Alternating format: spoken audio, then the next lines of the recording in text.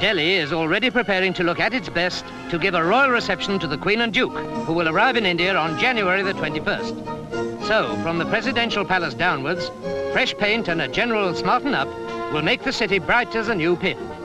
And it's all being done in the calm, unhurried manner of the East.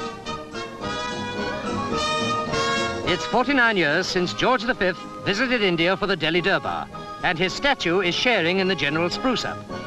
And what changes have taken place in the subcontinent, along with the rest of the world, since the far-off days of 1911. The captains and the kings have departed, and India is now a republic. But it stays in the Commonwealth, perhaps with more affection for Britain than ever before. The Queen and the Duke are certain of a wonderful reception.